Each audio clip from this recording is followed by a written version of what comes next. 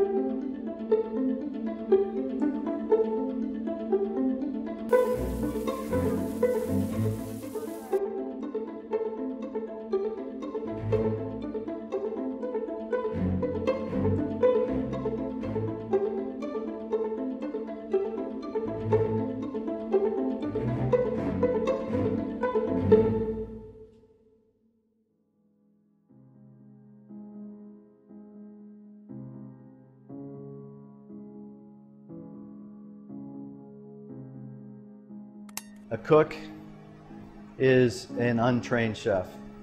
A chef is a well-trained cook. A cook is somebody that is coming off the street that might, if you're lucky, that might have some skills that can put food together for you.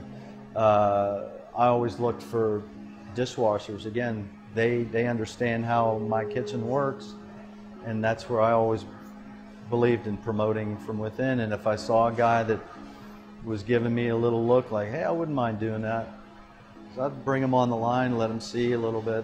And they're cooks, you know, they don't have the skills. Chefs are the kings of the kitchen. They're the ones that do the direction. And in a classical kitchen, the chef is the head of the kitchen. Most of the time, they didn't even cook, especially in larger kitchens. Nowadays, that's changed a little bit, but even in big resort hotels or resort properties in general, the chef doesn't cook. He's there doing administering and pushing all that down to his assistants or the sous chefs to make sure that the cooks are doing it. So there's a pecking order there, and chefs are cooks, but cooks are not chefs.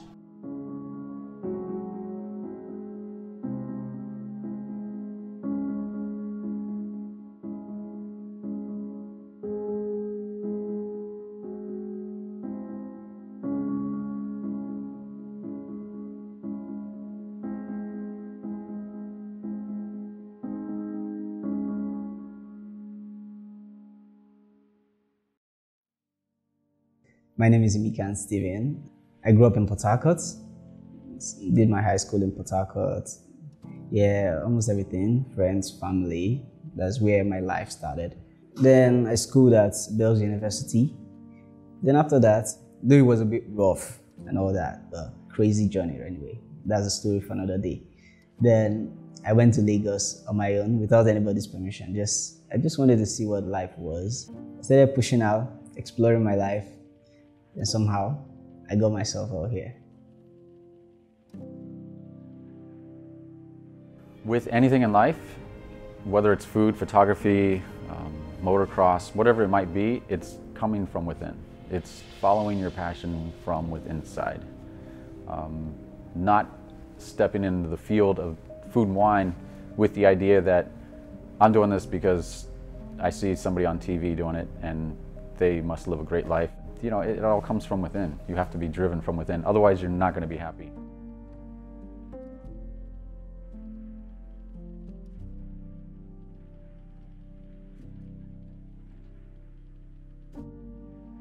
Then, when I was much younger, my mom would always, parents and African parents, they want to tell you, do this, do this, do this, do this. Even if the cup is right here, they'll call you from the room to come and please bring me this cup. So my mother was the kitchen type, and I was always the one that was being sent, okay, cut this for me, do this for me, do this for me, do this for me. Then it was like work to me. But later on, that was where the passion developed. I started noticing some little things. Okay, when you do this to this, when you do this to this food, this is how it turns out, this is how it turns out. So it was just something more like an instinct. I felt the connection then, but I didn't want to chase it. I was just like, okay, everyone is chasing for the big degree, and let's see what's going to get us to. And that's it.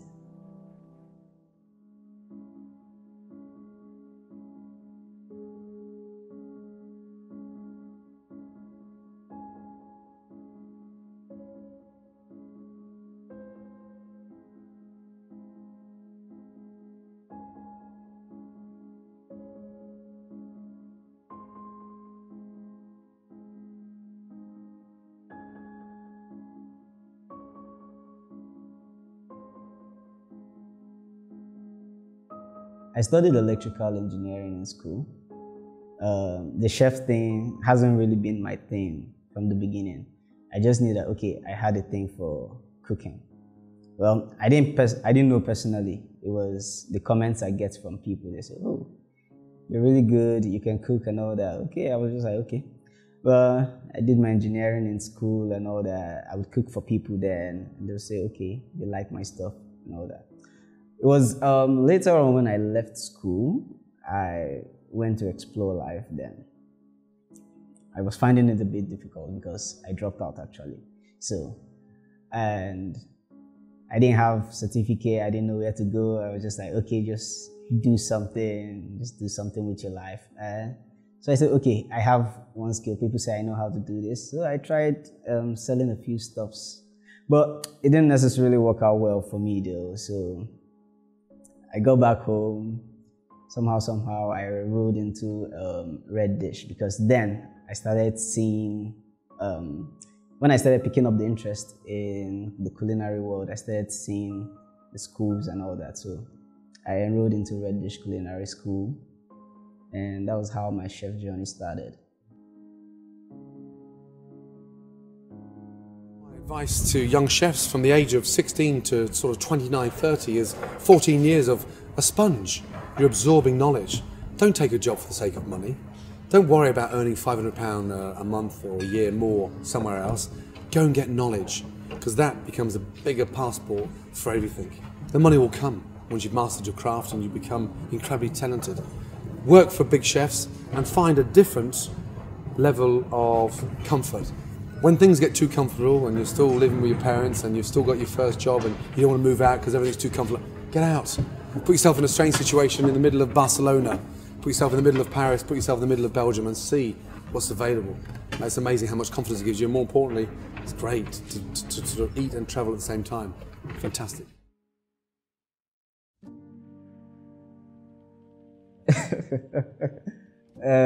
Drop out. Well, I would say nobody actually knew.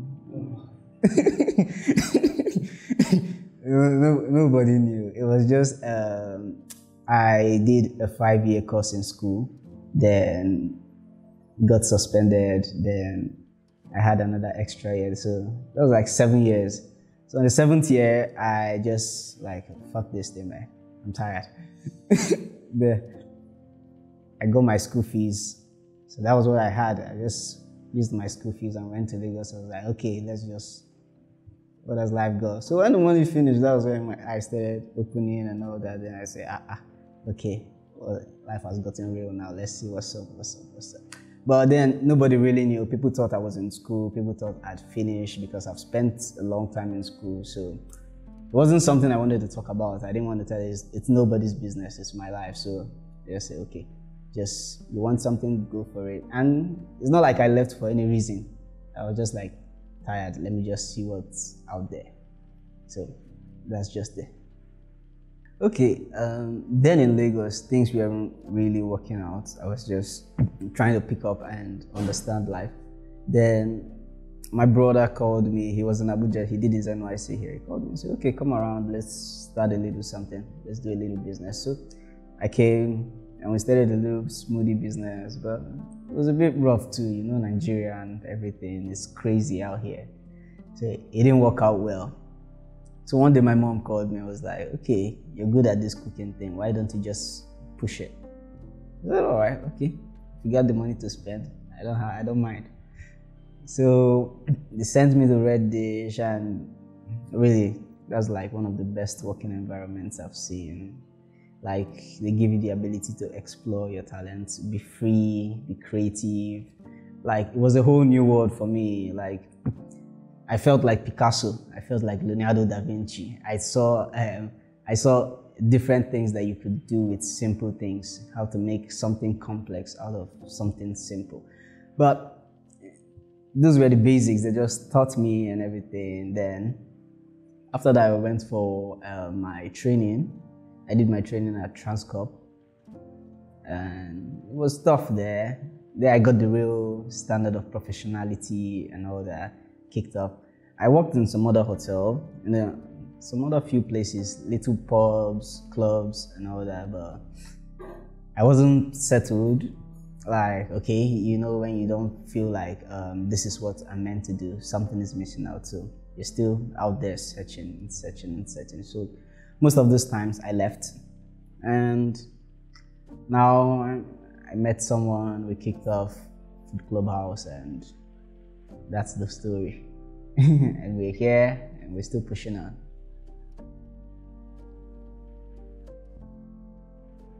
I wasn't really conversant with a lot of dishes at first, so I was like, okay, let me just see what's up.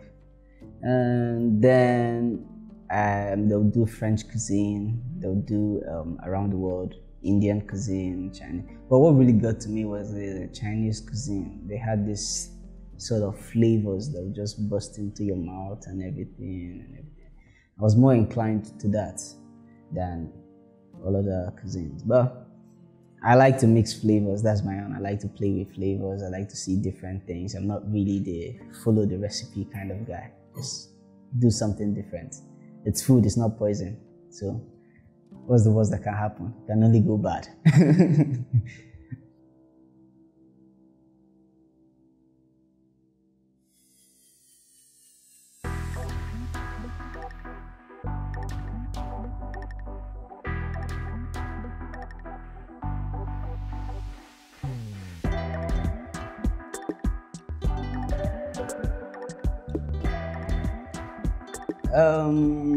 This dish, it's, as I said, I like to play with food. It's one of my experiments, so never tried it before. I just want to see how it is. It's a rice dish with a meaty filling chicken, then that goes with a hearty soup, a vegetable soup, just more like a rice ball, fried rice ball, something like that.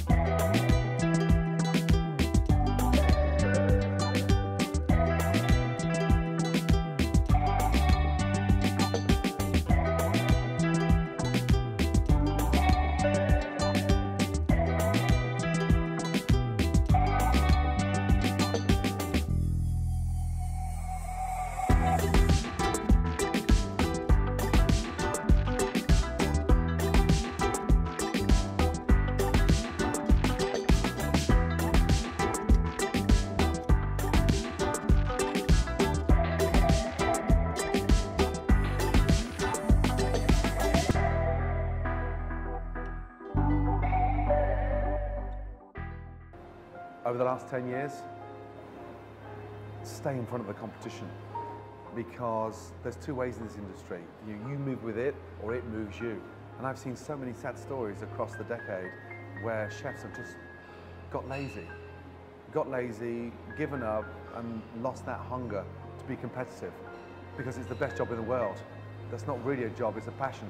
Because when you're rubbing shoulders, and here we are now, 10 years later, and I've got a restaurant next door to Jamie Oliver's, and we're both literally 2 meters apart. Phenomenal chef, and we keep each other on our toes. So that's exciting for me, and that's been the one key issue across the 10 years of filming Kitchen Nightmares. Never, ever, ever give up.